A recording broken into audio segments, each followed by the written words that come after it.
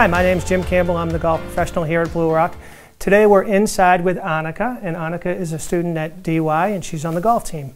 Today we're going to try to work on trying to get the ball to go a little bit further for Annika. We all want to hit it further. There's a couple of keys to it. Good balance, swinging within yourself, and good contact, and Annika can do all of them. So let's work on it.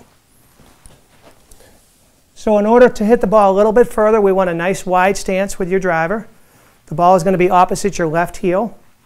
Annika is going to take the club back nice and low and wide, and she's going to take it back to the top, nice and relaxed, and then she's going to swing through with all the speed she can muster, but still stay on balance. Show us how it's done, Annika.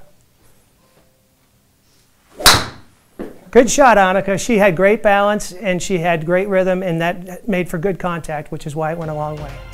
Good job.